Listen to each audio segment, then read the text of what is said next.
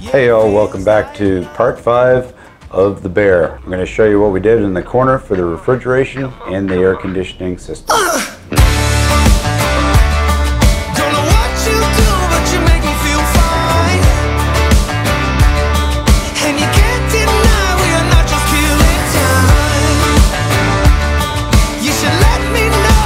So nothing is quite typical at yacht shops. Instead of making framing out of 2x4s, we decided to do everything out of aluminum, keeping it very similar to the way the unit is built. So this makes it a much stronger Faraday cage. It makes a much more solid kind of structure, and then we'll be applying the plywood. We're going to use birch plywood throughout, and we'll apply that over each area, and we'll have the aluminum to adhere to. So similar to framing construction, but done with the aluminum, keeps everything the same. So right now we're going to put the AC in, and we're going to put the refrigerator down below it, check fit for everything, see how it works, and show you guys what it looks like. All right, the way this system works, which it's a hose line air conditioning, it works out really good because it works off the inverter, works off the truck, it'll work off shore power, depending on how it's set up, or how you switch it when you get it started. So as you can see, this will be the exhaust for the AC. This will be where the cold air comes out, and this will get plated over here. We'll have 2 vents, directional, and then on this side,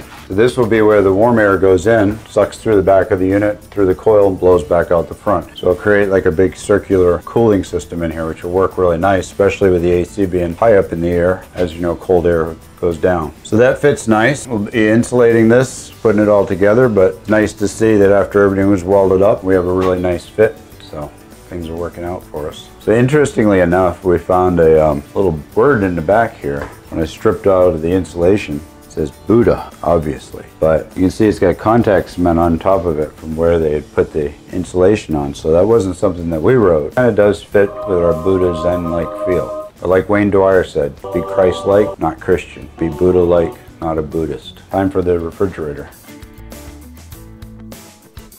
Pretty nice setup. You got the freezer on this side and the fridge on this side. What I really like about this compared to the way it would have been before is we brought the air conditioning section up from the old box. So it's higher up. We cut out all of the wasted space. Now this is only like a little 2-inch section in between the two of them, and it brings the refrigerator up much higher. So for me, very easy to get stuff in and out. I can see the bottom trays easily. I can also see the top. If it was down further, it wouldn't be quite this convenient, I don't believe. So it's a little nicer, but we're still keeping our AC up high where it needs to be. And then also, the really nice thing about this is we do have this large space down here, which will be, this part of it will be dry storage, and the other side will be the inverter and all of the other wires like I mentioned earlier. So this came out much nicer by bringing it up, welding it, getting rid of the old material that was here. Also, if you'll notice on the floor, this was the size of the old box. The old box came out to here and to here on this side. Now we will be putting a piece of 3/4 plywood down,